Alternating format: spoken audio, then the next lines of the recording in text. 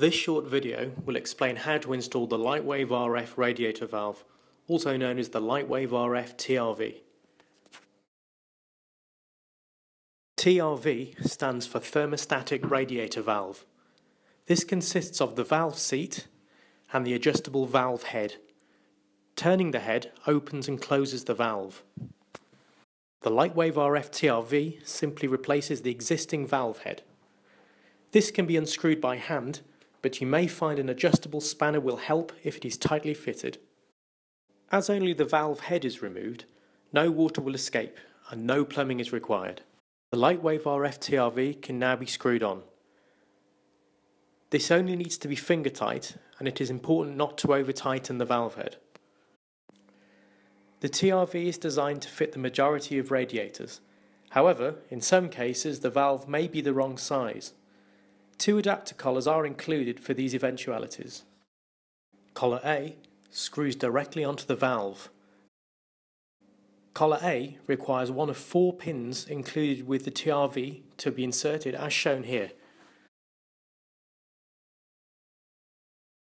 The correct pin length is the one that fully depresses the existing pin while not extending more than 8 mm from the collar. Collar B requires a screwdriver to clamp it onto the valve seat.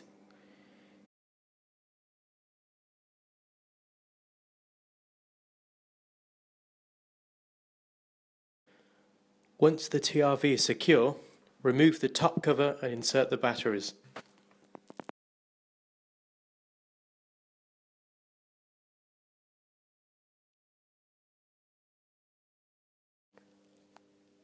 The TRV should now begin to calibrate. This will usually take between 1 and 2 minutes. You may hear a slight whirring sound. This is normal. The TRV will do a short calibration every 24 hours to check that it is correctly seated.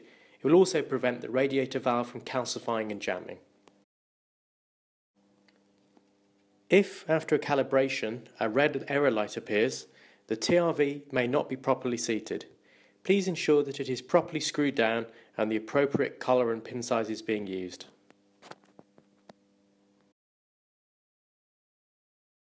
The TRV also has manual controls.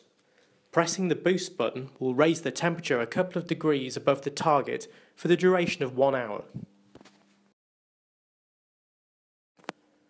Pressing the standby button will toggle the TRV fully on or fully off for 1 hour.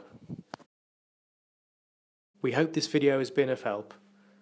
Thank you for choosing Lightwave RF.